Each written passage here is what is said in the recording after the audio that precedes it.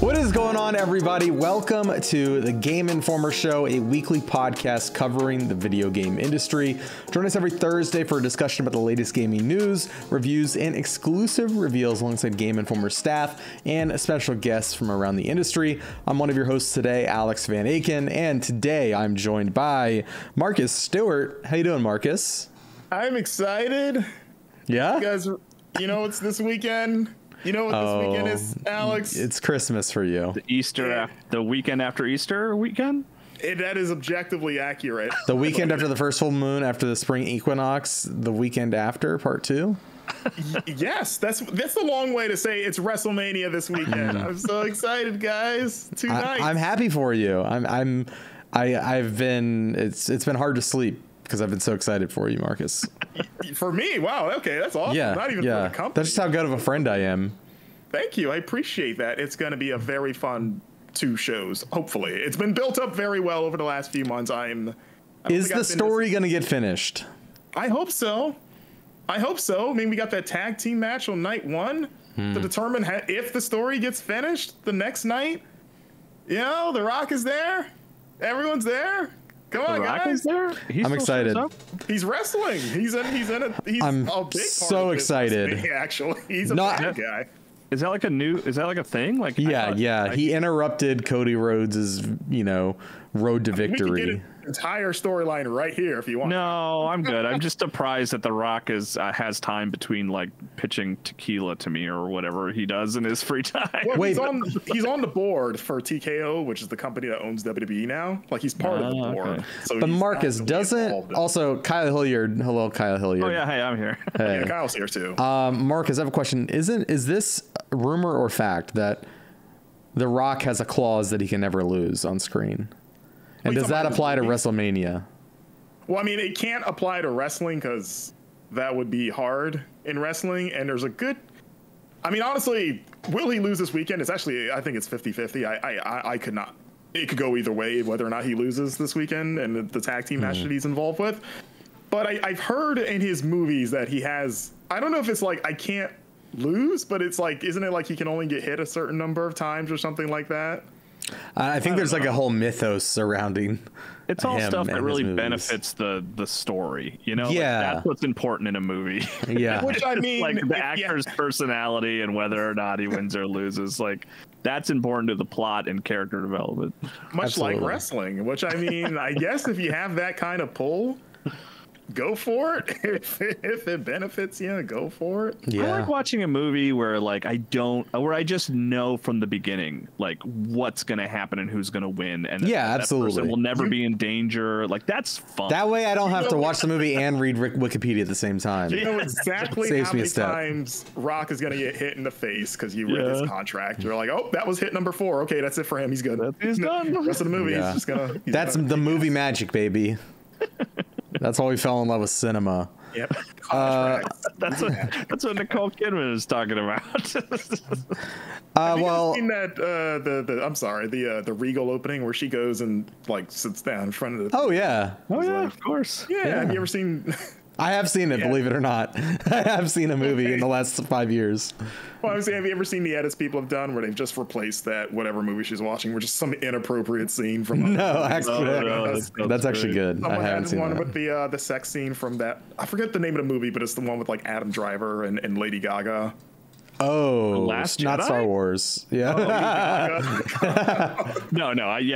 Ridley. I don't know. There was like some right? publicized sex scene in that, and someone took that scene and put it in that video, and it made it very funny because she's sitting there like eating popcorn, just amazed in all of what she was watching. Well, I just remember it was like late. There's still pandemic issues, right? But like it was like we were sort of on the cusp of like being more comfortable in the pandemic, and I remember seeing that ad, and Nicole Kidman's like, we come to the movies, like we love being here. We come to this place for magic. My thing was like the problem is not that we don't like movies. You don't have to convince me to like a movie. That indescribable feeling when the lights begin to dim. Pandemic. That's why I haven't been coming here. And we go to somewhere we've never been before. It's like that's a weird takeaway from that when the world is like on fire. It's like, they haven't been going to theaters because they forgot the magic of the movies. It's like, no, it's because I could die if I breathe in the wrong place. I think that monologue is a great pitch for the Game Informer show. And we go somewhere we've never been before, not to just be entertained, but somehow reborn together. Can that just be the new intro to the show? I like that. Dazzling images on a huge silver screen. We're on Twitch now, It's just recording us on Twitch. Heads. Heartbreak feels good in a place like this. That's the best line. That's the iconic line, right? It's good. I mean, look, it's good writing. Thank you. I wrote that. Well, before we get... I tweeted that at Regal and they took me up. Before we get into the show today, we're gonna be covering a lot of topics: Stellar Blade, Pepper Grinder, Open Roads. I've been playing some Summerhouse, as well as some other smaller games. I was wondering when you wrote Summerhouse in the notes, I thought you meant like you went to a summer house. And I was like, that's an interesting. Oh no, I'm surprised I'm surprised Mr. Indie here hasn't heard of Summerhouse. I remembered it after the fact because I have seen it, but for a good while I was like, oh, did he go see a summer house that he's really into? And just I wish. I don't have money. But before we get into all that, I do want to call out again. Last week we had Matt on the show, Matt Miller, all of our bosses, our boss. Yeah, yours too, everyone watching. Yeah. He came on, talked about our new magazine subscription. And I heard y'all had a good conversation, but I just wanted to plug it at the top of the show again for people who missed the news. Game Informer has a new magazine subscription for $19.91 a year. You get 10 issues, or you can get print magazine subscription. So $19.91 for 10 issues. That 1991 year we were founded. If you want to get 20 issues and sign up for 2 years, you can get that for $34.99. $34.99. Go to subscribe.gameinformer.com to register there. Super easy, couple clicks and you'll have a new print magazine subscription hitting your mailboxes every 5 to 6ish weeks. However that breaks down. But we've got a bit. We have a big cover story coming up next. I do want to tease that. Probably our biggest of 2024. I'm trying to think. Yeah. Not the say it's like, right, there's no metric really we can compare it to. It's subjective. It's a big one. I'm there's some excited big ones coming up. And I think it's worth pointing out, Alex, that the subscription also includes the digital issue. Yes. So you do get both. You get it, so if you can read it however you want, but you will get a print magazine in the mail. And we work very hard on that thing, and it helps keep us afloat. If you like this show, you like getting this show for free, please consider supporting us for $19.91. Listen, I got McDonald's for my wife and I for breakfast. That was $21 this morning. And it was a bacon, egg, and cheese meal with orange juice ×2. So you can get a really good magazine for less than that. Yeah. Just saying. Yeah. And you've also got a better meal at Denny's for that.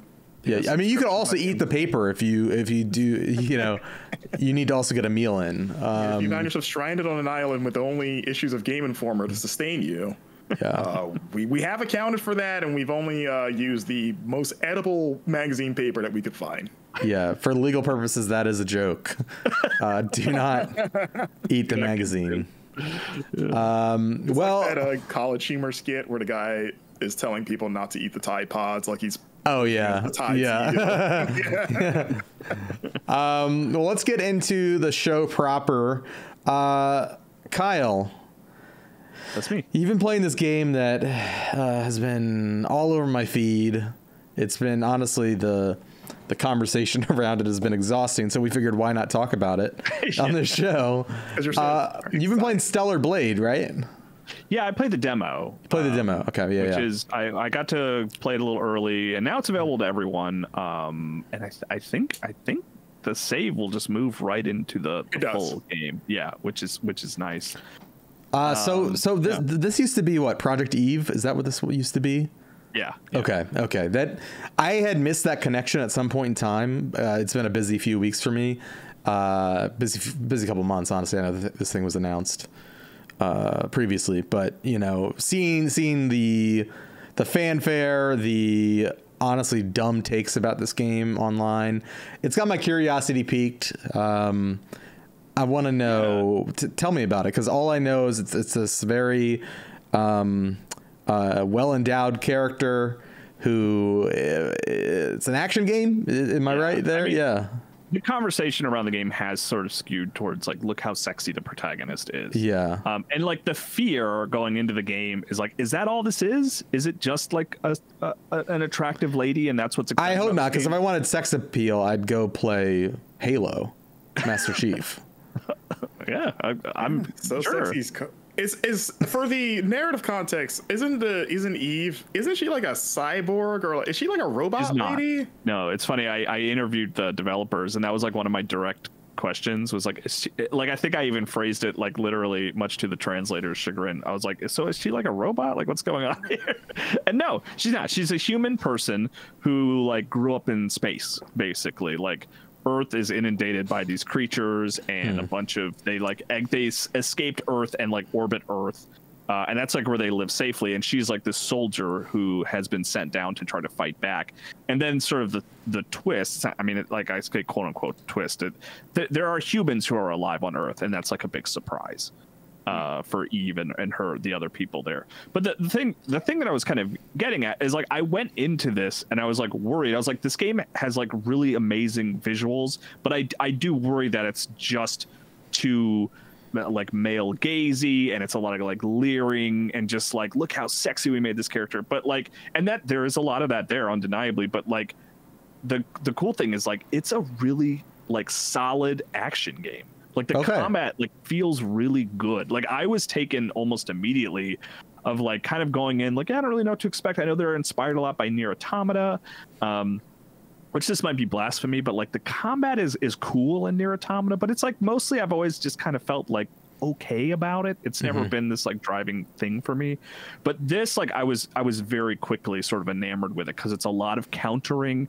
It's a lot of like it's you're not mashing the dodge button a lot. It's a lot of like coming up one-on-one on enemies and sort of like being careful and like using counters and just executing these really flashy attacks and kills. Like the boss sort of executions and stuff are just like way over the top in like an awesome way, with like good camera work. That's like, because like sometimes like camera work in these sequences, like especially if you go back a couple, like if you look at like 360 era action games and stuff, like the camera moves and cuts so fast that it's like hard to understand what is happening in the action. But the thing I like about Stellar Blade is it's like it is broadcasted very directly. You know what's happening, you know where the titular Stellar Blade is in the course of the action and what's happening, and it just makes it all very satisfying. And then on top of that, there's this layer which I'm hopeful, like it's hard to look at the demo and be like, will this last the duration of the game? Will I be this engaged? But the idea of this woman who like grew up in space coming down to Earth and sort of seeing like an apocalyptic Earth, and like there's a scene in the demo which is cool where she's like, it's raining, and she's like, oh man, I've never like seen rain. This is weird. I didn't know this thing existed. And like I like that idea of this person who is a human like coming to Earth and like exploring and being like, I've only heard about all this stuff. This is really fascinating. Yeah. Does she say that the sky is crying? I don't remember. Is that what she said? I'm asking. Like, if she misunderstands what rain is, it seems like something. No, she doesn't. Why is the sky crying?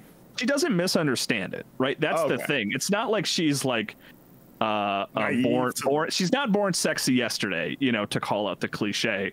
Like that's that's a thing. You guys have never heard that? I've never heard that. That's like it's like a cliche in like a lot of stories of like this beautiful woman just appears who doesn't know anything. And it's like, oh, I get to teach her, you know, like this. I've just never heard it put it's the way that you phrased it. Yeah, I've never heard that. Okay. Yeah, but that doesn't seem to be the case here. Like she knows what rain is. She's just never seen it or encountered it or touched it. You know what I mean? She's like Rey in The Last Jedi. There's like that great scene where she's on the planet with Luke and she's like putting her hand out in the rain and she's just like, I've never seen this. I've only heard of this stuff, you know?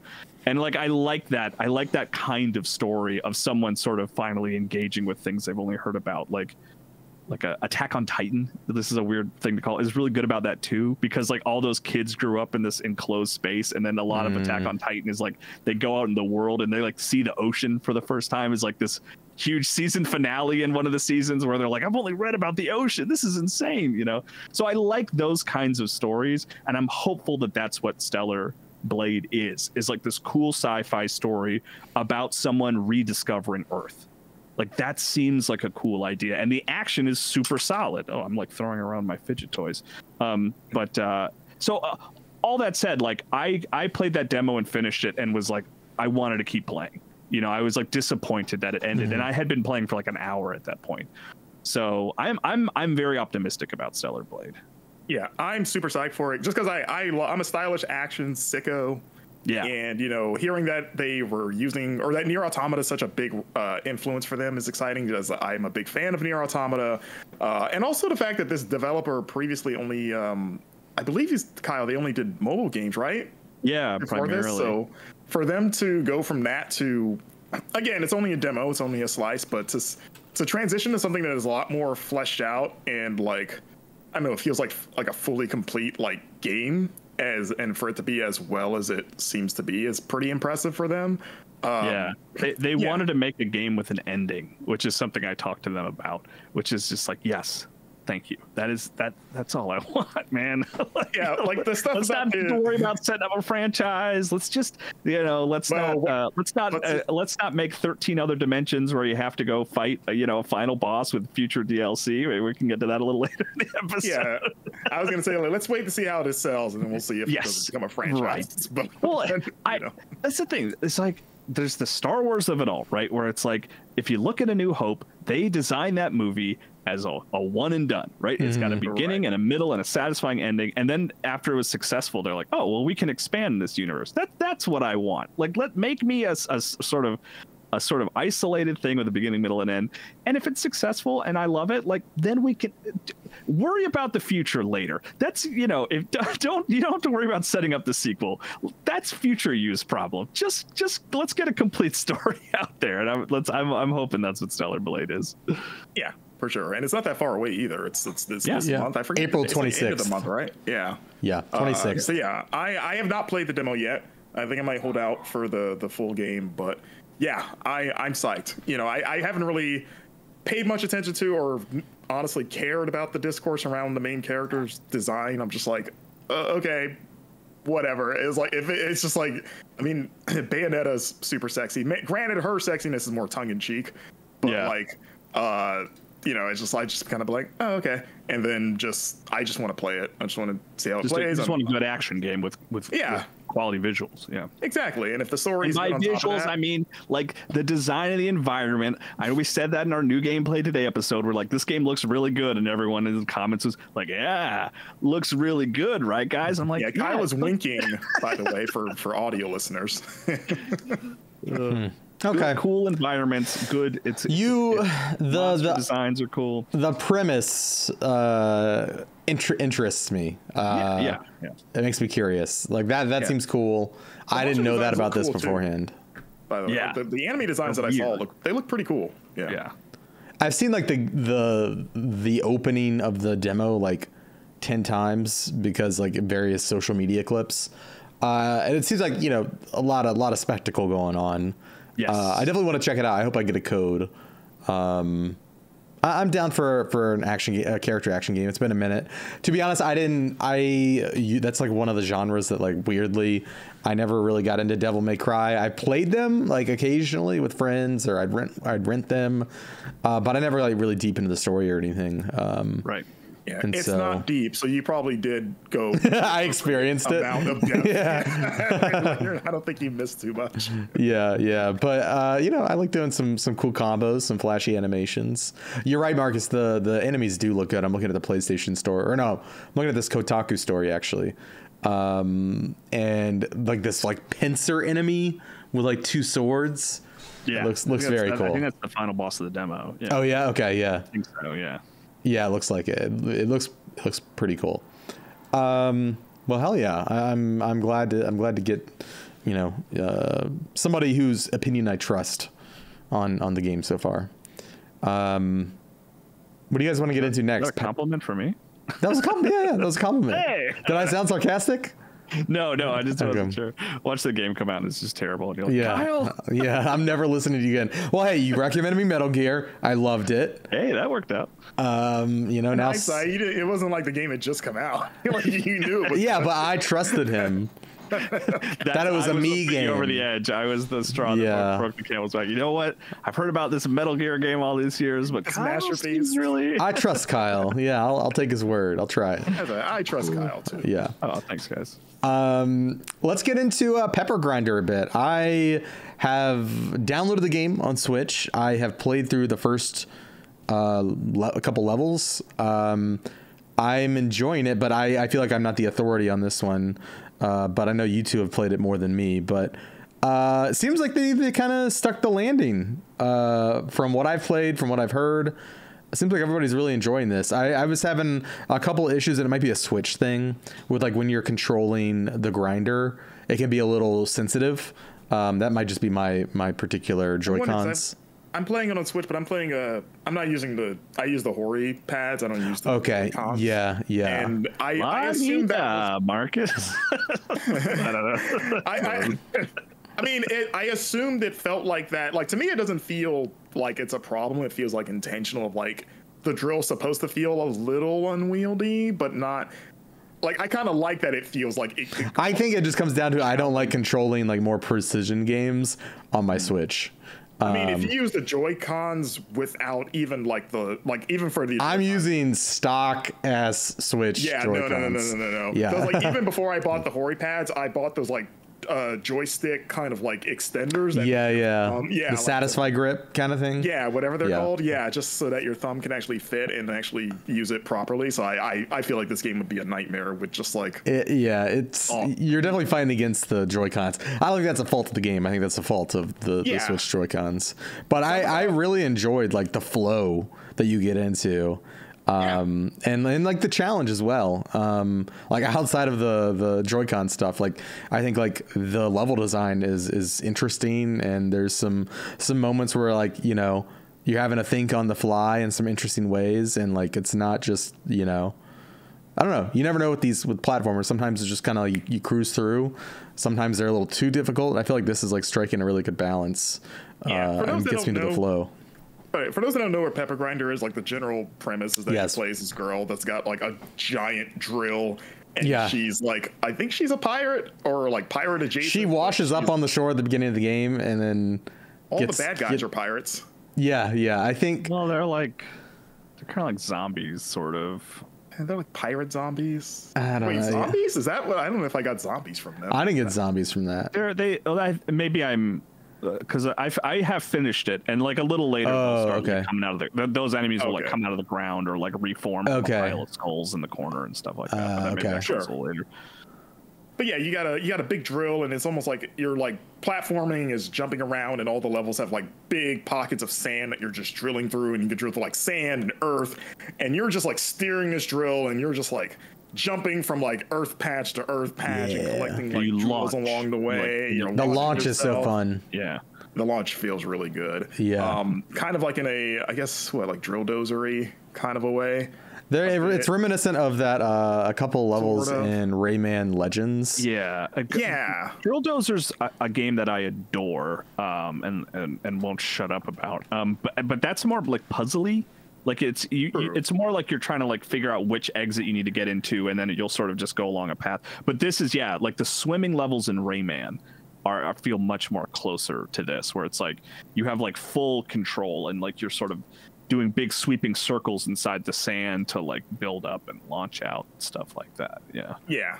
But I finished the first world. I'm halfway through the second world right now. It's not a very long game from what I've heard from. It's 4 worlds. Yeah. Okay, so I guess I'm like halfway through the game exactly. But yeah, I like it. I think it, like I said, I like the way the drill feels. I like that it has like a little bit of unwieldiness where it kind of challenges you to try to like keep on the right path while also executing like some weird loop-de-loops and doing all these weird. And when they introduce kind of like puzzly mechanics too, where it's like, oh, I got to hit these switches in a specific sequence, so I got to like find the right sort of path way through to like, okay, I need to unlock this this switch that's blocking my way, so I need to hit this other switch that flips it a certain way. But then if I want to get the collectible coins that are hidden through the stage, I might have to find another route to do all that at once. And yeah, it's just got a good flow state, which for a platformer is like super important, at least for me. It's funny because like I think the actual platforming when you're not in the drill is like okay. Like I think the jump feels maybe a tad stiff. But at least from what I played, there aren't a ton of those times where you're like, I'm just hopping from platform to platform. Like you're almost always drilling through something, which is nice. I'm glad they've kept the non-drilling exploration to a minimum so far. Yeah. Lean on your cool hook. You know? Yeah, it also feels like those like drill segments. It almost just feels like, okay, I'm getting to the next drill segment. Like Yeah. You're gonna hop for like 4 platforms, and you're drilling again. And then I'm back to the good stuff. Exactly, which it is good stuff. Like I like the flow of it, and just like it feels really satisfying to like even just drill into enemies, and like when they're like in the ground, you just like sometimes you like go underneath them and plop them up in the air and kill them. Or that first boss fight where you're fighting the guy riding the beetle was really fun, especially because it's like they have like the button prompt where you're like drilling this giant beetle, and they're telling you like to mash the shoulder button, which is what you use to drill over and over, and you just like feel that like, oh, you're grinding into them. Like it's got a good feel for everything. Yeah. They make it very satisfying. They got the game feel down for sure. Yeah, Charles wrote the review for us, and he gave it an 8, which feels about right for me. Like I'm probably about in the same zone in terms of having finished it. But there's like some little thing, like some of the bosses, I feel like the difficulty spikes a bit. I actually quite struggled on that first boss, Marcus. I don't know if you were in the same boat, but not really. Okay, I guess I'm just, maybe I was just having a hard time. Sorry to make like, you feel bad. No. Live on air. So there's like some of the bosses, like, but then the second boss was like a first try situation. So I kind of like went back and forth with some of the bosses, but yeah, overall like a solid indie platformer, like in that zone of like Gunbrella last year, you know? Yeah, I actually thought about Gunbrella, even though they're very different games, but it's they're both Devolver joints too. Yeah, pixelated platformers with like an interesting sort of traversal hook. What if you combine both and you had a Gunbrella, and a drill? Like we need to get a crossover of these two. Yeah, that'd be pretty cool. They do because they're both Devolver published. It does seem like the kind of thing that where they would show up in each other's game in some way, you know, at some point. Yeah. I've been playing not to shift things very quickly. I apologize. I've been playing a game called Summerhouse in my evenings. As a way to just like wind down. Probably played it for a couple hours now. I did a Google search. I forgot there's a reality TV show called Summerhouse that is now popping up on my Google. But yeah, this is published by Future Friends Games. They've actually got Future Friends has like an interesting lineup. They're publishing the upcoming Europa. Gordlets. Which got delayed, by the way, recently. I missed that. It's supposed to come out this month. Now it's coming out, I think, in the summer. Okay. But they've got like an interesting lineup of games coming up. They're also doing that Exo Rally Championship situation. But yeah, so Summerhouse, all one word. If you're looking to search for it, made by Friedemann. Who has worked on a lot of games that actually have been popular on YouTube. I believe Friedemann worked on a couple games with Johannes Tyler, I think their name is.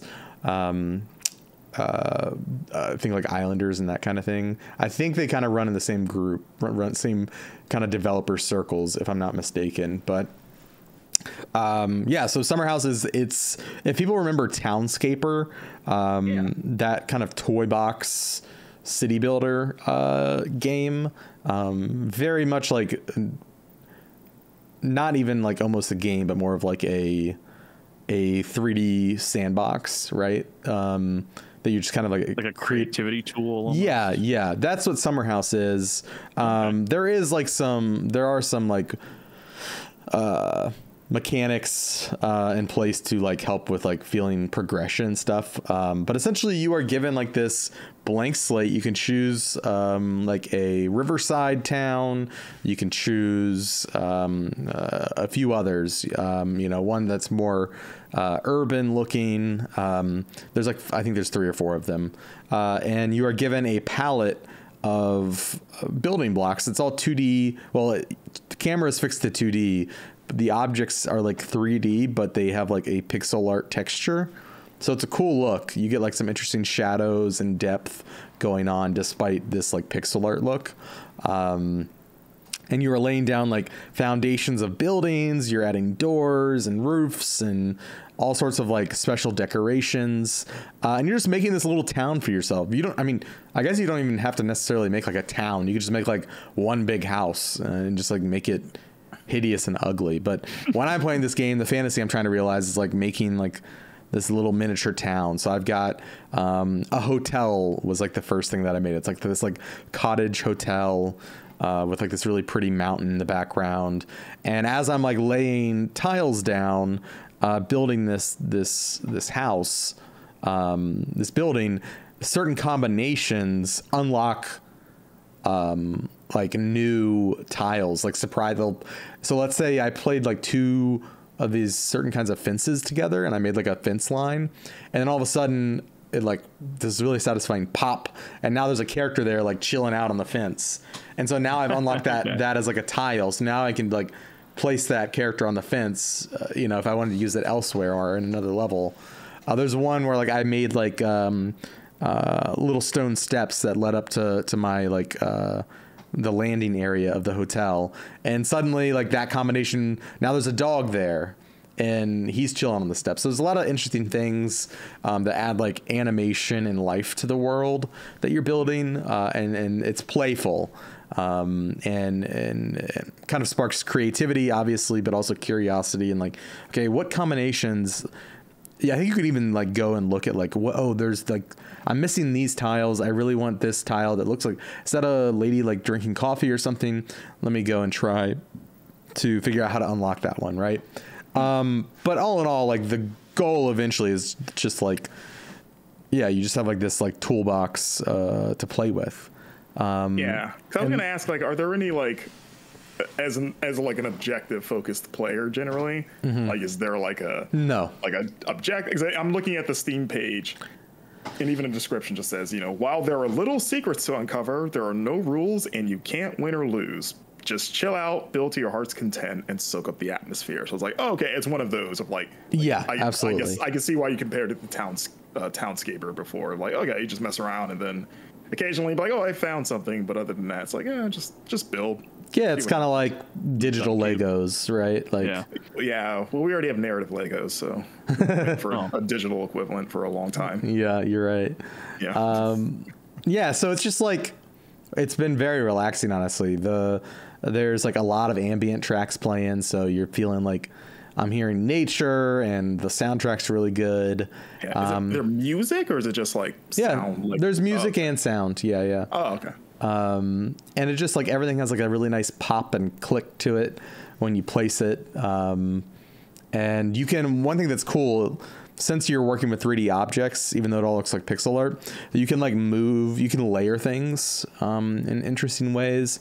And so you can like offset things from like the x-axis essentially. And like it gives more depth to the scene. You can like layer, you can place a wall, and then using that you can like place a poster on the wall, and then you could place bushes in front of it. But it sounds very simple, but because like that pixel art look, it feels kind of novel. But I'm really enjoying it. I think it's $5 on Steam. It runs on MacBook and Windows. It's one of my favorite things I've played this year. Nice. I just bought it. Okay, yeah. I was like, it's only $5. I'll mess around with this. Yeah, like right now, this is like one of my favorite games I've played this year. And I know it's like very much like, if you're a creative person, you like building things, or you like, you're a fan of nature, I think like this game could be for you. If you like playing games like Minecraft or The Sims and just turning on creative mode, I think this game is for you. But yeah, I'm really impressed with it. And I think it only took them, I think it was either 6 months or a year to make this game. It was really impressive. Nice.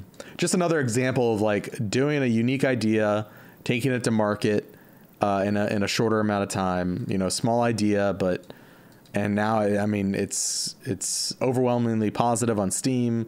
They've got like 1,000 reviews on Steam, which means they've done pretty good amount of sales on this thing. I hope more developers follow suit and just do like weird stuff. Because like as we're talking about it, it's like, yeah, is it a game? It's I don't know. It doesn't matter. It's cool. It's interactive. It's fun. So go check out Summerhouse. I definitely recommend it. I'm going to keep playing it.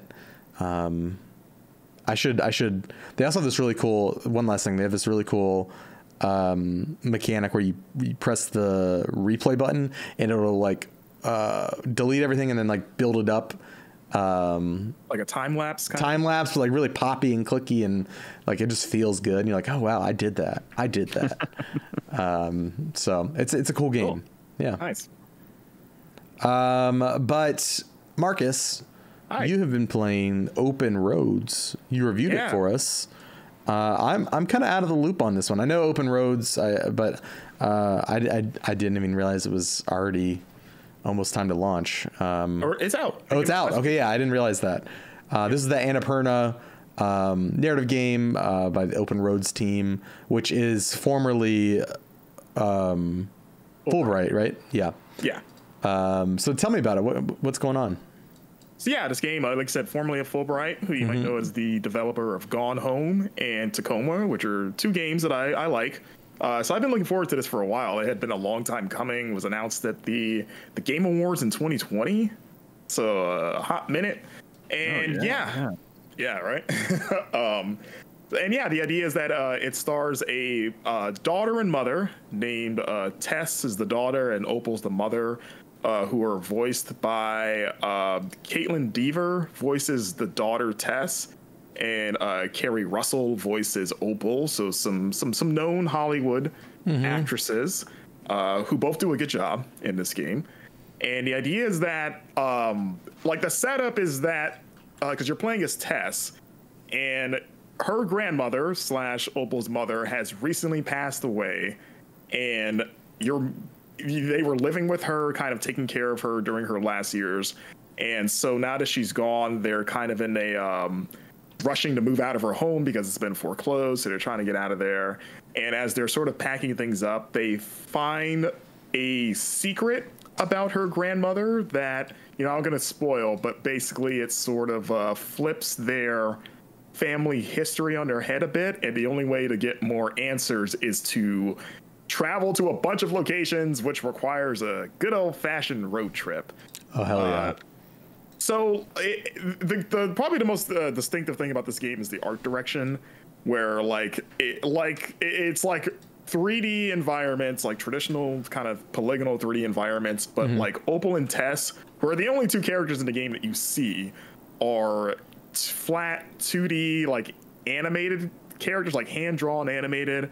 And they kind of, the way they're animated, it's not like full animation. It reminds me of like an animatic style, where like they have like a few frames. So like as they're talking, they'll have like their facial expression will change a few times, but their lips aren't synced to the dialogue. Yeah, it'll sit a bit, and it looks nice. I do think it's sort of I like for more like emotional like dialogue or lines. I think it does sometimes take a bit of the weight off of it, just because like, oh, their face didn't change quick enough, because like, they're kind of like in one default expression from when the conversation started, and then it took a turn to where maybe it didn't change fast enough, or they're still locked in like, okay, Opal's disgusted, I think, but then her voice is like shifted since then. So there are times like, oh, there's a bit of a disconnect there a little bit. I don't think it happens like super often, but it's enough times where it became noticeable. And yeah, like even though the game is built as a road trip, you're actually like, I think you're in the car probably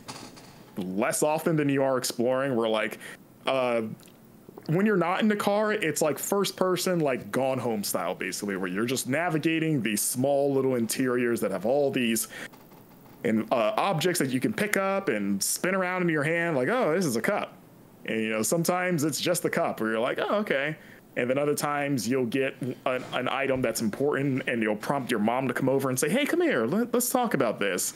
And then you'll just get some you know, humorous or like emotional anecdotes about like, oh yeah, like I found this picture of you as a mom, as a teenager working at like a roller skating, like burger place, you know, tell me that must have been embarrassing for you. And then they have a little chat about it and stuff like that. And I do think the dialogue and the back and forth is generally pretty good. I like the characters enough and the relationship between them, which is like kind of contentious because there's like there's like some things they push each other back on where like Tess is about to go to college, but she doesn't really want to. She wants to focus on like her web design business.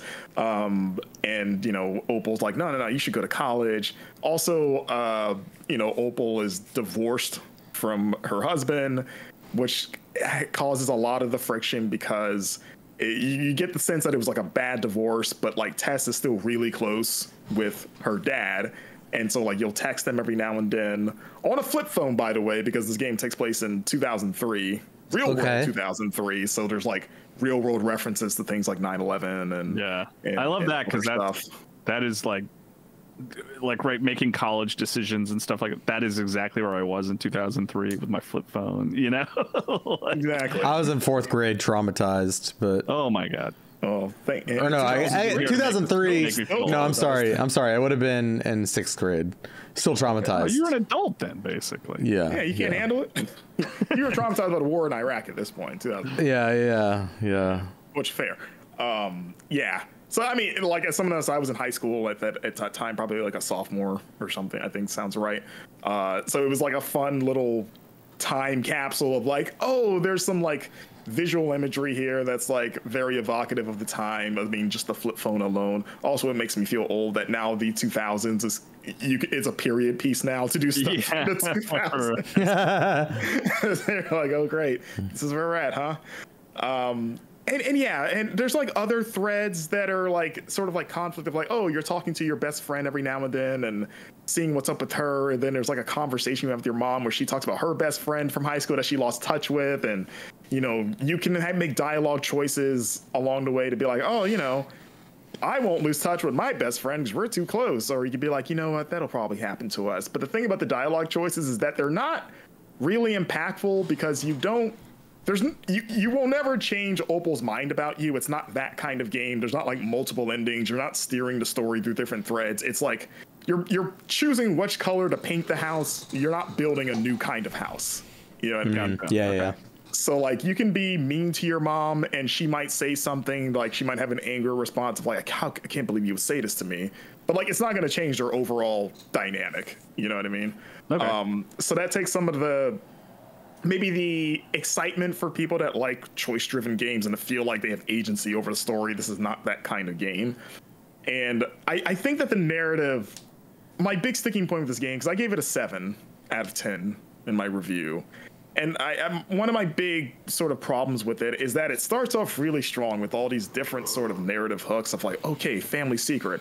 Oh, okay, like this thing with the dad. And like, there's like a thing early on where like Tess bought a plane ticket to see their dad who lives in Nevada, but didn't tell her mom that she's basically going behind her back to go see him because she doesn't want him to see him. And she doesn't know the exact details for why they got divorced. So she's kind of basically circumventing her to go to him to get drama.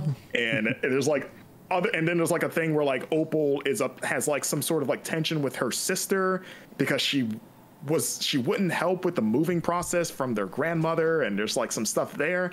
They introduce these threads. You're like, okay, I want to see where these go, but like ultimately a lot of them don't really get resolved and are kind of left up in the air, and they just kind of fall to the wayside where it's like teased like, okay, what happens with the sister and the mom? And it's just sort of like the game basically says, hey, don't worry about it. Like, I know we made this seem like it'd be a bigger thing. It actually isn't. It's just we're gonna push that to the side for a bit. Or if it does get, I don't even want to say resolved, but it just sort of gets like lip service at the end of like, oh yeah, like we'll talk about that later. But like, not really. Like maybe Opal and Tess will talk about it. We, the player, will not be around for that conversation. So like, okay. And then I'm talking about stop trying to set up a franchise. Just tell a story. Exactly. And then like the main narrative, I think there's some like revelations that make it less interesting as it goes. Where like, again, I'm talking around it because I don't want to get into specifics because the story is the king here. Like the gameplay is very minimal. Again, if you've played Gone Home, expect more or less that level of interactivity. So like the story is what drives you, and then as you learn more about the main secret and what is happening here, it starts to lose steam. You're just like, oh, that's a less interesting reveal than I thought it would be. And then by the time you get to the end, you go, oh, that was it. And that's kind of like a bit of like, oh, that was it. That was a much. I mean, I guess that's still kind of like a wow, that's weird that happened, but it's not this like earth-shattering thing that it kind of starts out as, which was kind of like, at least for me, a bit of a letdown. And yeah, there's like a lot of that with the narrative threads of like, oh, it starts off with something and then it either peters out into nothing, or you do get to the end of it and you're like, oh, okay, maybe that wasn't as big a deal as it seemed like you guys were setting up to be. That reminds me of Firewatch a bit. Just like games that come from like the Gone Home era. Yeah, I mean, personally, I like Firewatch more than this game. I think Firewatch. Oh, I liked Firewatch, but I think like the twist in that game maybe or the secret wasn't as big as like it didn't, for me, it didn't stick the landing. Sure, I would say, at least for me, probably I think Firewatch hit harder than this game. I get what you're saying, but I would still put that above of this, just in terms of like the narrative and emotional impact. And I think this game has like some decent emotional moments between the two characters where like, and a lot of it is like on the side of like, oh, you pick up an object and they have an interesting conversation. We're like, oh, okay, I learned a little bit more about these two, or they have like a touching moment or an argument where you're like, okay, I can see both sides of this or whatever. But like it feels like I used in my review that in the headline that it feels like it's stuck in first gear, but like every time it seems like things are going to ratchet to the next level, it sort of like eases off the gas a bit and sort of resets and goes like, oh, no, they're fine. Like it seems like they just got into like a big fight. You're like, oh man, they're in a big fight. Where's it going to lead? And then immediately they're like, hey, we're fine. We patched this up really quick. And you're like, oh, you patched it up quicker than it seemed like you would. Okay. And then we're just kind of moving on. And it's like, there's times where it's just kind of like, it feels like it's pressing its head up against the ceiling, but never actually shatters through it to like something really, really like engaging and gripping. And that was kind of my frustration with it, because I kept waiting for it to get there and it just didn't. I think it's enjoyable. You know, like, I think if you want to chill out with like a just respectable narrative adventure, and if you're like a fan of Fulbright stuff, it's like, yeah, play Open Roads. Why not? It's a short game. Like literally you get through it in like maybe 2 hours, you know, depending on how thorough you are. If you decide to pick up every little cup and every little piece of paper and the few, like the handful of levels there are, then, you know, maybe you'll put like 3 hours into it. But it feels more tame and maybe like narratively less ambitious than it kind of like lets on that it was in the beginning. Like, I think when I think of the three games, like Gone Home, Tacoma, I think this hits like the weakest impact for me, just story wise. Okay. So maybe that's why I just kind of walked away just like wanting more from it, you know? So like strong hooks, but then like kind of ultimately unsatisfying in the end, I guess, right? Yeah, it just kind of like starts strong, then kind of like peters out, and then just sort of like coasts and levels for a bit with like little spikes in here, like, oh, and then you're like, oh wait, okay, I guess that's nothing. So yeah. Yeah. All right. I probably not gonna play it, but I am glad that the Fulbright team stuck together throughout all the crap that they went through with Steve Gaynor and stuff. Yeah, I'm glad this finally came out. And I will say what I do like about it too is that it's a mother-daughter story, which you don't really see in games in general. Like that dynamic isn't really represented. Of like, yeah, let's just see a mother and a daughter. What is that relationship like? It's very realistic. Like they feel like real people, which I guess is a credit to the writing and to the performances of the actresses. It's like refreshing in that sense. It's like, okay, this is a lens I have no way, you know, I'm a guy, so I have no way of like having any sense of like this perspective on top of the cool sort of like period piece element of it too. So like, it's like a unique insight, right? Like we just don't really see in video games or like media in general. Yeah. So like I said, the setup and everything around it, I think is cool. And again, the presentation too. I just wish the story hit harder than it ultimately does. Right. Yeah, that's too bad. All right. Well, one more game I want to talk about, and then we can get into listener questions. I checked out a game. I saw it. It might have been another Screenshot Saturday joint. I don't remember. I might have also just been browsing Steam new releases. It's a game called Stunt Paradise, and I'm gonna pull look this thing up. I've never heard of this. Yeah, I want to pull it up as well so I can. I'm hoping it's what I think it is, so I'll let you know if I'm disappointed by what it actually is. So game where you do stunts. It looks like, Marcus. Yeah. It's developed by Brine Media. They've put out a couple of games throughout the years. Nothing that was like a big hit, I don't think. Okay. This looks like Stuntman. So is it Stuntman? It is. I'm trying to. This game is like very much like two friends like made this game, right? Doesn't have like a huge following like at all. I did want to shout it out because I think there's some interesting stuff going on. I was first attracted to it because like looking at the screenshots and the footage, I'm like, oh, this looks like a Trials game, but with a car, right? It does, yeah. And Trials is one of my favorite game series. I love the Trials games. And I think that there is great. I've played the first couple of levels. Yeah, and it has a demo now too. Oh, cool. Okay. Yeah. Well, I'm beating around the bush about it. I think this game looks really cool, has a lot of promise, but is currently, based on my couple of missions, way too easy. Like as an experiment. So like, because now you're speaking my language. Because I think I made the joke in a recent episode that I was like, you're like, oh, I love Trials, and I was like, yeah, I love Trials too. The first 3 levels, and then I fall off of Trials. This might be for you. This might be for you. I think like as I've been thinking about this game more, I think like this could be a really cool introduction to that sort of genre for like younger audiences or people who are wanting way more chill experience. Like as an example, with the first boss of Pepper Grinder, yeah, you can just say it, Alex. Yeah, as an example, on one of the levels, I have not done this on every level, but I was like, I think I could just like hold down right trigger and I would be able to get through the entire level fine. And that's what I did. I literally just held down right trigger the entire time and I got through the level. And I was like, so there needs to be some tweaking. And I'm not saying that every level's like that. I think this game is cool. It's like there's a lot of like bombast and like cinematic moments where like you're being chased by the cops. Like it's not like a traditional level select, at least so far. It's like, oh, I finished that level and now there's like a little cinematic sequence where I'm driving through like this front yard of this house. There's cops chasing me and now it sets up the next stage and like I'm going now on that. It's cool. I like it. I think I want to keep trying. I want to keep playing it. If it gets harder, I think I would really like this because it's just like put a little car down there on some Hot Wheels tracks, put some spikes and some razor blades that go back and forth, have some wacky physics and have a good time. That is like a recipe for success with me personally. Did you ever play the Stuntman games back in the day? I did not, no. Okay, because I was looking at it. Yeah. Yeah, I was going to ask, like, is this more, because you keep saying Trials, like, is it actually closer to Trials or even something like Joe Danger than it is to Stuntman? I did play Stuntman. Okay. Yeah. No, it is much more akin to Trials.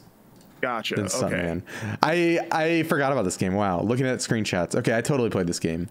Also, with this game, because like if you're just listening, visualize Trials truly, right? Like paths and stuff like that, except it's a car.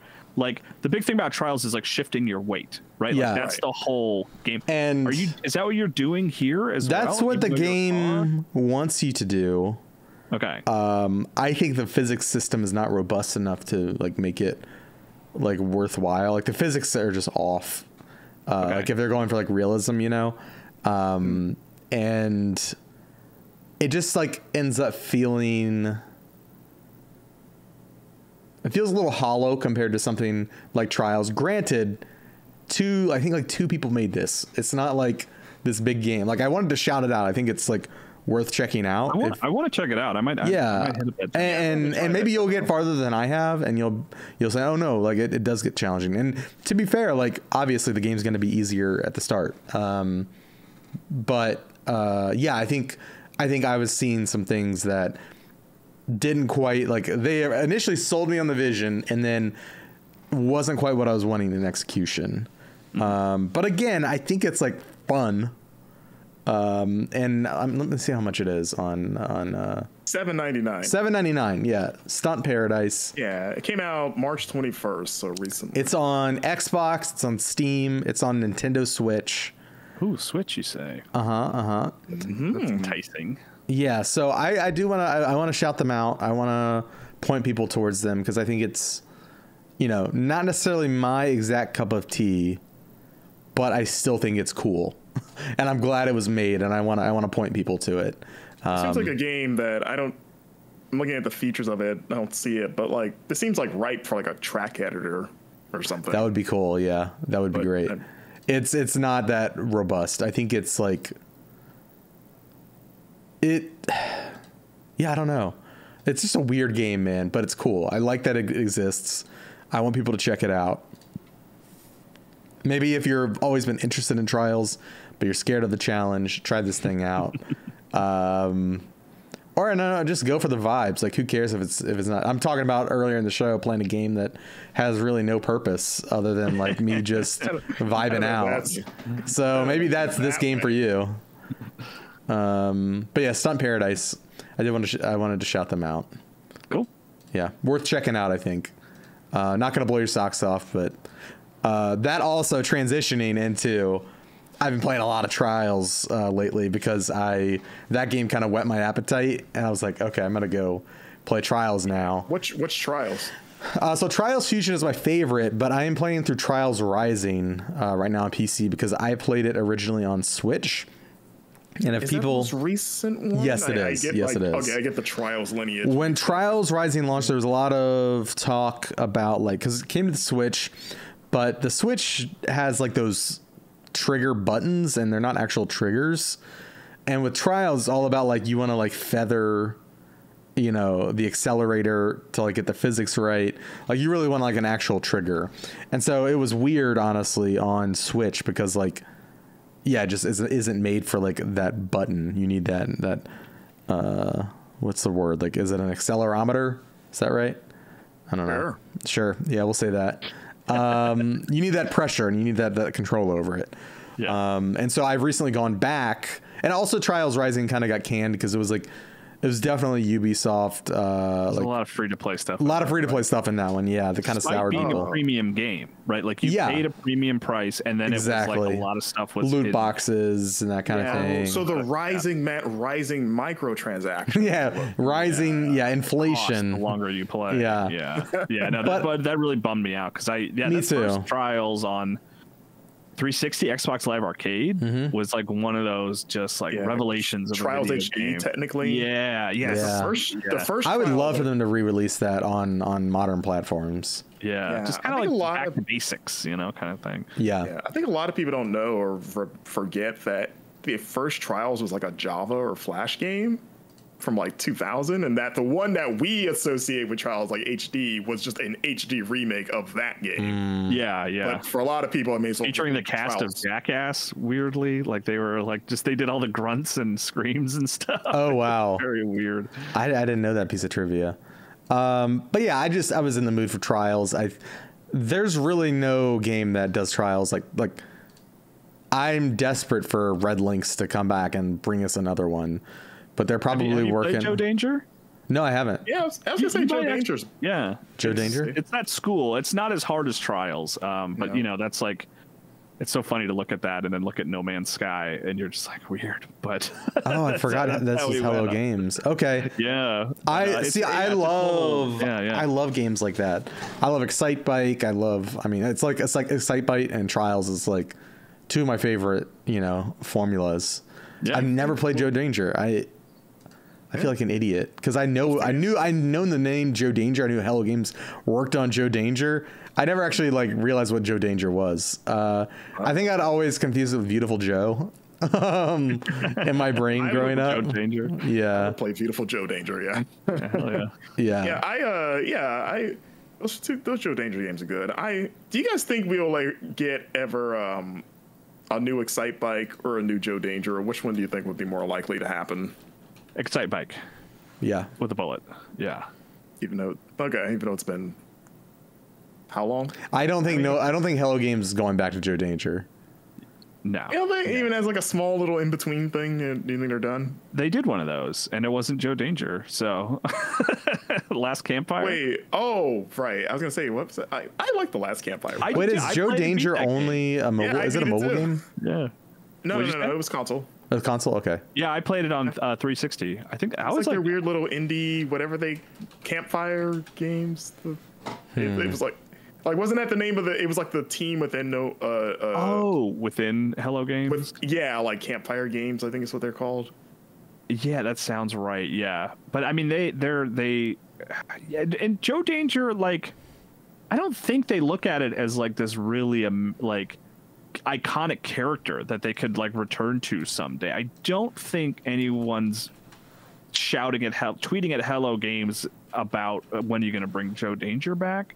But I could be totally wrong about that. I'm sure it has its super fans. I like the second game, especially the movie one.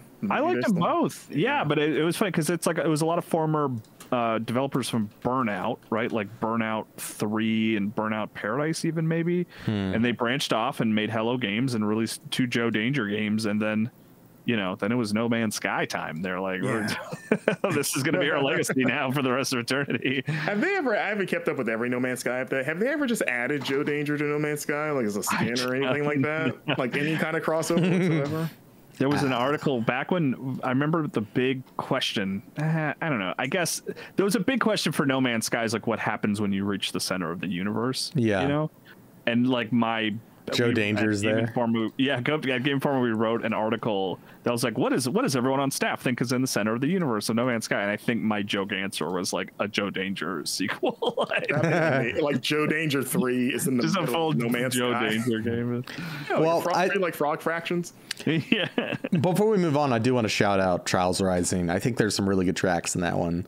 Okay. I've been having a lot of fun. There's like a medieval track in that one. I forget the name of it. That's really good. I did write down Canyonlands, I think, is one of the early.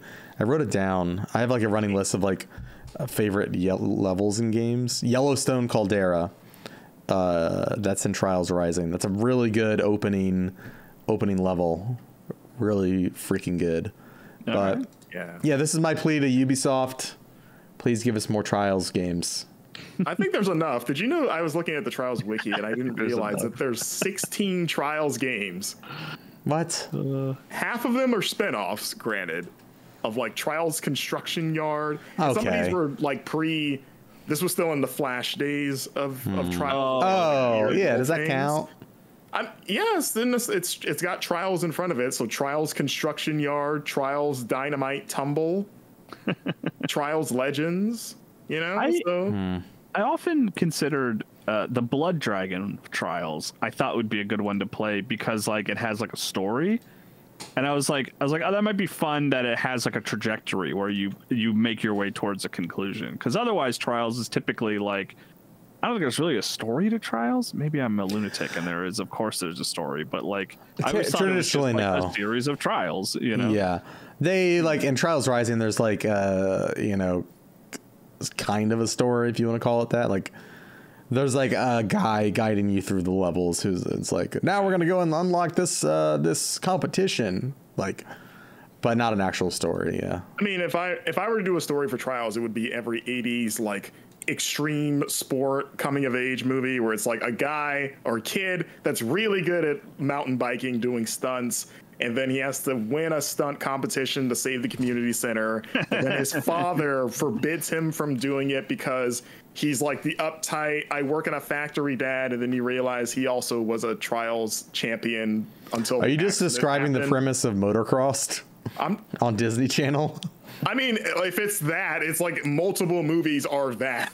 I'm looking up Trials of the Blood Dragon, it's called, because the whole deal with Blood Dragon is like, hey, isn't the 80s crazy? You know, like that's what Blood Dragon is. So I wouldn't be surprised if that is the story, you know? Wait till we get again, since the 2000s is now ripe for period pieces, we need a Blood Dragon that's just the 2000s. Like, I don't know what you call it, but it's like, man, the 2000s were crazy, right? I mean, that might be the Netflix show. I have no idea. I have not watched the Netflix Blood Dragon show. 2003.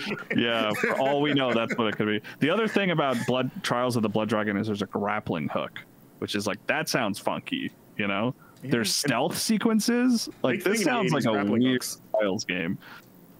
Yeah, remember in the 80s, everybody had a grappling hook? It was a really big part of the decade. That's right. Batman, the others.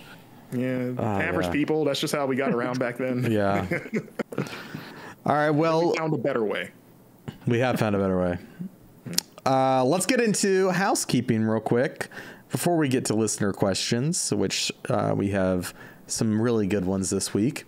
Don't forget, you can get a print magazine subscription at GameInformer.com/magazine, or if you want to go straight to the source, subscribe.gameinformer.com. That'll get you to the landing page. It's subscription.gameinformer.com. Oh shoot, subscription.gameinformer.com. Actually, maybe it is subscribe as well. I don't know. Let's check. I think it's subscription. It's definitely subscription. I'm just wondering if also subscribe.gameinformer.com. Both work.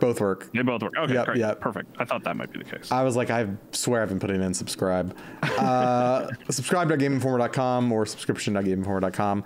Whatever you like, whichever one you want to spell out, that'll take you to the landing page. We are running a sale right now. You can get your first year for $19.91. That's 10 issues delivered to your mailbox. If you want to sign up for 2 years, you can get $10 off, and it'll be $34.99 for 2 years. That's 20 issues delivered to your mailbox. You can also gift a subscription if you have one and want a friend or a family member to check out Game Informer. You can gift a subscription. And of course, all of those come with access to the digital version of the magazine. It's the best way to honestly show our parent company our worth as Game Informer. As well as to support, the daily news, the videos, the podcasts, the reviews, the previews, all that free content we put out. This is the best way to support it and to keep it going. And the magazine's awesome. Yeah. It's great to have a physical magazine. It's awesome. Yeah. It rules. I was just reading mine yesterday. This could be you. Look at this. I was just reading that cover story yesterday, the No Rest for the Wicked cover story. So happy. I wrote that. Yeah. Wow. Great work, Marcus. Look at all those words Marcus wrote. Yeah, please read them. It's a lot of words. a lot of work went into that. Look, here's some words I wrote about Stellar Blade. Yeah, wow. No, but for real, that is the best way to support us. Yes. Subscription.gameinformer.com. Go sign up, please. And while you're on that URL, that browser, go on over there to twitch.tv/GameInformer, where you can follow us. We stream replay every Friday, super replay, rather, every Friday at 2 p.m. where we replay a game in its entirety. And we are currently in the midst of our Majora's Mask super replay. That seems to be going well every week. We also stream throughout the week. We're streaming this episode, this podcast episode, live on Twitch. Hello, Record WN in chat. They just ordered my year over the weekend. Thank you. Yeah. Rogue Saint in chat saying, I'm so glad the print magazine is still around. Thank you. Appreciate that, Rogue Saint. Holly Spice Wolf, Chinglini, a lot of folks in chat watching this live. So you can go and do that by following us over on Twitch, twitch.tv/GameInformer. And then a couple more plugs, and then I promise we're done. YouTube.com/GameInformer. We put up all of our new Gameplay Today episodes, our cover story videos, video reviews. We got a lot of cool video features coming up that I've been working on that are going to be dropping later this week. So YouTube.com/GameInformer. And I think that's going to do it. Just give a shout out. I want to give a shout out to Matt Storm, our podcast editor. They also go by DJ Stormageddon sometimes. They're a podcaster in their own right. They host the Fun and Games podcast, which is a general gaming podcast, and then a BioWare focused podcast called Reignite. So go listen to those. Give our friend Matt a big old thank you for making this show easier to produce every week. All right, listener questions. If you want to be involved, you can get involved by joining our Discord, which you get access to by subscribing to us on Twitch one time. And then you can leave a comment. Marcus usually does a call for questions. And you can get your questions in for the show. If you don't want to use Discord, you can email us podcast@gameinformer.com, podcast@gameinformer.com, with the subject line Game Informer Show question. And we will see it and we will consider it, and it will probably be added to the show notes. Yeah. First question this week comes from Chain Whippin on Discord. Chain says, "Hey guys, how excited are you that Silksong got a real Xbox page? And what do we think it means in regards to the game's long development?" So, for those that don't know, there was an April Fool's joke yesterday about a Hollow Knight Silksong Nintendo Direct. Yeah. That I forget, was that Team Cherry that put that out, or was that... No, it was definitely not. Yeah. It was okay. Yeah. But like on the back of that was like the actual Xbox store listing did go a live, legitimate one, not a joke. Yeah. So and it got an ESRB rating too. So yeah. like, oh, that means it might be coming soon then, right? I think the ESRB thing is much bigger than the store page, because my friend Eric, friend of the show, Eric Van Aken at Destructoid, I was talking to him about this, and he was like, I actually think like Silksong has had a store page on like Nintendo and PlayStation for ages. I'm sure it has. Yeah, Steam too. Yeah, Steam. Yeah. For ages now. I think the ESRB thing is like the big thing. It's like, oh, okay. You're like at that point where you're submitting for ESRB. I assume CERT is soon to follow after that. I hope. I don't know. And I will say my excitement level is completely unchanged, if I'm being honest. Yeah, me too. It doesn't mean a lot to me. But what I'm saying is like, it's a game that it's like, I will be excited when it has like a solid release date and we know when it's coming, or I'm actively playing it. Yeah. It does seem like at this point it's primed for like a shadow drop situation on some Xbox stream or something.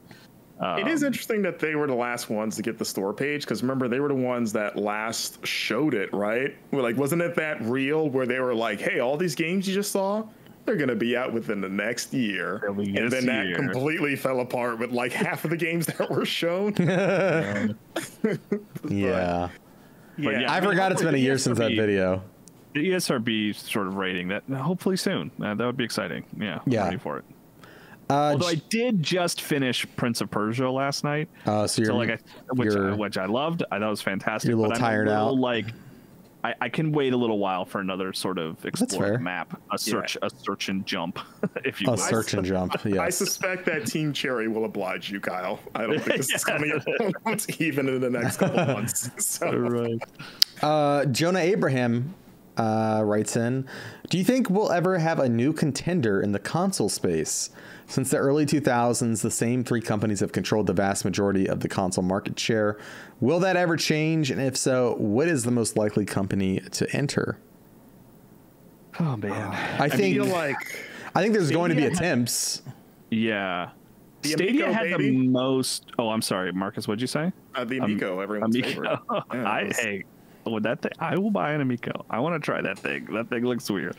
But I think Google and Stadia had the most potential to be that, right? And even Amazon to a certain degree, of like, if anyone was going to do it, if anyone was going to fund an exclusive that was like truly phenomenal and you could only play it like on a non-Microsoft, Sony, or Nintendo platform, it would have been Google or Amazon. And I guess Amazon's still kind of in the game.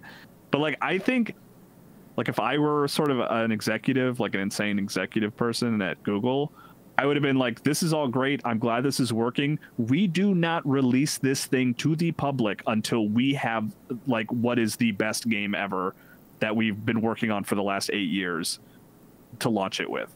Like there has to be a game you can only play on Stadia that everybody wants to play. There has to be a Breath of the Wild on Switch. There has to be a Halo 1 on Xbox to get this thing people excited about it. You know? Yeah, I'm just trying to think of like the powerhouses at this point who would even have like the cachet to dip into. Yeah, I think even Stadia that's what I was saying. Google, like that's who else has. Well, I was thinking in the game space, and I don't think they have enough money to fund it, but. Or maybe I'm ignorant on that, but and even then, Capcom is like one that that's interesting. That I could see like a Capcom. I don't think that's happening, but like out of the big publishers, like who's consistently like hitting it out of the park right now, and has like a wide array of experiences. I mean, if Elden Ring 2 was a Frombox exclusive, you know, by the Frombox. Frombox. I don't like the way that sounds coming out of my mouth. I mean, From Software sounds weird too, so I guess their box From sound box. weird. If they were to make, if From Software made a console, it has to be like some weird draconian console, or it's like really hard to use for some reason. Like you gotta. Look at it. I think we're locked in with these three for a very long time. I think there could be. Maybe Apple or Amazon, or not Amazon, Apple or Netflix could maybe make like a little. Device, you know. I don't think they would make. I think about tech companies that already make physical platforms, because that's the thing. It's like a home console, whereas like Google didn't make a console; they made a. Oh, okay, that's a good point. They circumvented the whole because that's a lot of money to do like supply lines and manufacturing factories and chips and all that stuff. Like, what do you call this, Marcus? Oh, I guess they did make a controller, and I do have 100%. I've got a Founders controller around here somewhere, but I mean, you know what I mean, right? Like, and that's a lot of extra money on top of just getting a store off the ground, right? Yes. And like Apple already does that, so they would just have to spend more money that they absolutely have. And they want to sell you iPhones, not game consoles. At least for now. I mean, but then I guess they technically, it's not a game console, but like their platforms play games and have like the App Store is Apple TV, that kind of thing. Games market. So if they, on one hand, you could argue they don't need to, because especially now that their phones are powerful enough to run AAA console games like Resident Evil and Death Stranding just came to it. If they're going to do anything, they need like a first party, like peripheral controller. Yeah, because it's like they could just keep selling like, here's a really good iPad. It's gonna run Elden Ring just fine, you know. And now we just have our own proprietary controller that, for whatever reason, you know, like, again, if they wanted something to call their own and not just be content, we're like, yeah, you can use other people's controllers on our stuff. We don't care. But if they were like, here's the Apple controller, which I would like to see that just because I'm a fan of weird controllers. But out of this, everyone, Apple feels the most likely because they already make physical things anyway that play games. You know what I mean? Yeah, because they have Apple TV, right, which you can play Apple Arcade games on. Every Apple Arcade game is required to also be compatible with an Apple TV. So like if they released like Apple TV game or something, right? Like this is the gaming Apple TV that came with a controller. It would still take some crazy exclusive game. You know? I mean, I do want to shout out. I know we're not talking about like consoles at this point, but like there are like smaller players in the game making interesting things. Like the Playdate is really interesting, you know, and still getting games. Yeah. What? I just want it backlit. That's all I need. I just need it backlit. I can't. Mars After Midnight just came out. I know there's that other. That's why I have it. That's why I have it on my desk handy. Yeah. Mars After Midnight. The Mars After Midnight machine. Yeah, but hey, I mean that is truly an exclusive. That it's like, I mean, I think the Playdate. I charged my Playdate and like got it updated and bought Mars After Midnight because it's like it's an experience I can only get on Playdate. Like I can't play that thing anywhere else, you know, which is like enough for me. I love an exclusive, like you can only like I played Guilt on Google Stadia because I was like, I can't play this anywhere else. Like this is the only place I can play this, and that was enough to get me in the door. I feel like Kyle, you and I are the only two that play Guilt on Stadia now. That it's everywhere else. Game. It's cool. the idea of like teasing Capcom or like another game maker making a console feels so weird now. I feel like nobody. No, it doesn't make sense. Do it. Yeah. Like even if they could. I think if anybody was going to, it would have been like Activision Blizzard. And now they're purchased by Microsoft. So. Yeah, that'd be funny. It'd be weird if they just made their own box while being owned by Xbox, like competing with their parent company. I mean, I'm glad. Like on the one hand, I'm glad. I would love for someone to try it. Like I would love someone get in there and sort of mix things up like that. We were hopeful for Ouya. And all right, get back in there, Sega. Yeah, remember Steam machines when Steam kind of tried to do it with like, hey, these are PCs that are very nebulous in terms of like selection of like, well, what is a Steam machine? It's everything. There's so many types that are considered a Steam machine. I could see like, again, a lot of these handhelds that are coming into play. What we're really talking about here is like somebody making a new platform. Exactly. Because like a box that you plug into your TV. Yeah, like there are plenty of like new pieces of hardware like that play with Steam, like all these like Steam handhelds that are coming out and Windows handhelds. Like those are all new, like, yeah. But maybe that's just maybe that is the mistake we're thinking of. Maybe that's because even now with the console space, like hearing the reports of like growth not happening the way it used to with consoles, of like not enough new people are buying consoles. It's more existing customers just upgrading to the next console, but not as many people being like, this is my first PlayStation or this is my first Xbox for the first time, and trying to figure out how do you get those people. And even then, like, you know, Xbox obviously is a distant third at the moment. And yeah, the doom and gloom about like they're getting out of the console market, I don't buy that. But it's still just like, oh, they're doing fine, but they're not doing like they're not doing nearly as well as like Nintendo and Sony. So even then, it's like the idea of trying to enter that space when it's already looking like two people are like very much dominating it, and the third one is like they're doing fine, but still just like they're hanging out. They're probably not going to catch up. Like at this point, they're not catching up. Maybe ever again. And honestly, I think people forget that Xbox was really only rocking one generation out of the four that they had. So that was more the exception than the rule. Yeah. Good point. So when you look at that, do you, again, as a company, you're like, do I really want to throw my name in that hat, at least in a traditional sense, or does it make more sense to just not do a box that plugs into a TV if you're trying to have your own platform, and you do a Stadia, or you do like here's a dongle that connects to your TV and that's where the games are? Yeah. I mean, especially with the trend, like a lot of the platform holders are bringing their games to the other platforms now, like, because there's more money to be made there. It's kind of silly to get into the hardware. Budgets ballooning, it's like exclusives being less appealing financially. Yeah, exclusives aren't sustainable in the long run, I don't think. Yeah, I mean, especially like the Sony style, like hundreds of $1 million single player thing. Where 500 million. Even if they sell super well, it's still not enough now, you know? So they're like, well, we got to put this somewhere else to get that money back, which is, you know, that's a whole other problem.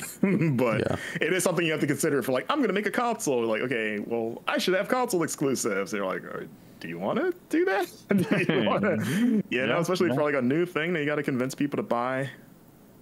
But at the end of the day, I think the answer is Soulja Boy. He'll figure it out. You're right. Damn. I forgot. That code for years. He has. He'll figure it out eventually. Yeah. It's only a matter of time. I can't believe you just said that. I forgot about that. Derek on Discord asks, what is next for the handheld market? Switch did joining your handheld with your TV. Deck gave us a PC in your hands, and mobile games have gotcha galore. What kind of new features would need to come out in order for a new handheld to feel really original? Original? Because I was like, the Playdate feels original. Yeah. In the sense of like, it's got a big crank. That's different. What? Original doesn't always mean good necessarily. Like I could slap a deep fryer on a handheld and be like, well, no one's done that before. Is it a good idea? Who cares? It's different. I actually would like Switch to kind, in a weird way, sort of throw back to the Wii U, right? Where in the sense of like, is there a technological way that we could basically do what the Wii U did, but with the Switch, right? Where you can fully take it remote, but when you are playing at home, you have two screens that interact with each other, right? Oh, like right just now, broadcast the other. Well, yeah, right now all it does is broadcast, right? Like I want like two different screens again. Like I want some but it because the thing about the Wii U is like the tablet was like, oh, I can play games handheld. I can play console games handheld, but you were still tethered to your living room, right? You still had to have that box. And I want a middle ground between Switch and Wii U where it's like you have the interesting gameplay mechanics of some of the Wii U's most interesting games like Nintendo Land and stuff. But you are not tethered to your living room. You can still take the Switch console out of your house and use it as you would a traditional Switch. So in a weird way, I want like a half step back and a half step forward for Nintendo. Didn't we go through that phase in like 2014 when like everyone was obsessed with second screen experiences? Yeah, like but it was mostly Magic phones and stuff. Like, hey, you can play the game on your TV, but you can kind of keep playing it on your phone. And it's a weird thing I was thinking about recently because like there's a feature of the Wii U that was silly, admittedly, but I liked where you could put up curtains on your television and browse the internet on the gamepad, right? So you could be like, hey guys, I want to show you this YouTube video, and then the browsing would happen on the tablet, but you would keep curtains on the TV, and it's like, all right, I found the YouTube video. I'm going to press the curtains button. I love that, actually. Yeah, I forgot about that. That was. And I was thinking about it. I was like, could you do that? Because I broadcast my phone to my television sometimes to just like watch a YouTube video or something, and I was like, but it's always going to be a copy of what's on the screen in my hand, and Switch included, right? It's always going to be like what's on the screen can go on the big screen, but I want two different things. I want to be able to do something on my like playing Jackbox games, like I want to do something on my tablet or phone or whatever that does something different on the TV, which is like we have 100% done this. This is not a new idea. A lot of stuff has tried this, but none of it's really clicked. I just like there was interesting stuff on the Wii U that did not click with everybody that I want Nintendo to try again, but I still want the Switch 2 to be a functional double system. I just want everything. Give it all to me. Bring back Street Pass. Yeah, yes, genuinely, yes. That's probably the best handheld mechanic ever. Yeah, like I really did. I was so into Street Pass. Yeah, I still bring mine to conventions when I go. Do you still get stuff? Do you still get stuff? Do people show up? Only at conventions. Cool. That makes sense. Yeah.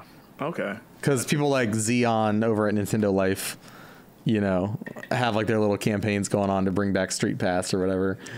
So I participate. I bring it around. I think what I just want is more powerful and smaller. So not innovation, just better version, more portable version of what for cheaper. Yep. I want that too. And cheaper too. Yeah. I would like the big upgrade I want for my Steam Deck is to cut the weight in half. Like that's the main thing I want at this point. Absolutely. Like they did Steam Deck OLED, and apparently it's got like a little bit of a better refresh rate. And I was like, I just need it lighter. Like that's all I really want, just lighter. Lighter and a little smaller. Yeah, because it like when I pack my Steam Deck in my backpack, and I've got like a camera backpack, so like I can pull the sides open and like put stuff in slots. The Steam Deck like pushes like the outside of my backpack, like when it's in its case, because it's so massive. Yeah, I think the first time I saw a Steam Deck was yours, Alex, when we went to Osaka. And we were in the airport, and I remember even being taken back. I was like, I knew this thing was big, but this is like a weapon. Yeah. How big this thing really is. Yeah. Also, offset the thumbsticks. I don't like where they are, like up at the top. Offset the thumbsticks. So you prefer the sort of Xbox approach? It's objectively the best way to do thumbsticks. Just offset them. Okay. Like I don't mind it on PlayStation. Like I'd rather if I don't like them on the Steam Deck where they're right at the top. Either put them at the bottom like PlayStation, or just the best option, offset them. I'm just imagining playing the Steam Deck with like sticks below. You just physically could not grip it. To change the form factor too to make it so that it works. Yeah, you literally could not grip. You have to have them up here. Yeah, the Steam Deck. It's like okay, up here, but then oh god, that feels awful. I want a handheld that can also be a VR headset. I'm just gonna go for wild tech innovation. I've said this idea countless times on the show. You've already told me it's a good idea. I want to be able to, whatever console I'm talking about, I want to be able to just set my controller on top of it, and it just starts charging. That exists? Oh, on top of the console, or just like the console? Okay, so now I thought you meant like a charge pad. It's like that exists, but no, but I wanted just like the top of the console, or that seems like that would be a nightmare for like power consumption. Because would it be draining power from the console so that if you tried to play the handheld, it has no battery because it charges your controller? I mean, you're just talking about like, what is it called where you have like a mat that you put your phone on? Yeah. Well, yeah, but you're saying the console acts like that. That's what you're saying. Yeah, like you're done playing, you put the controller on, and you always have a charged controller. Yeah. And you always know where your controller is. You don't lose. Yeah. But the handheld is the charger. I'm getting away from the handheld. I'm not. Okay. Okay, I'm gonna say like. I'm just saying in general. Yeah. Sorry. Okay. Sorry. I think that's a cool idea. Lost the plot. Chortle Power on Discord asks, which iconic video game hat, helmet, or headgear would you most like to wear nonstop for 12 days and 12 hours? Oh, probably something you can eat out of, I guess.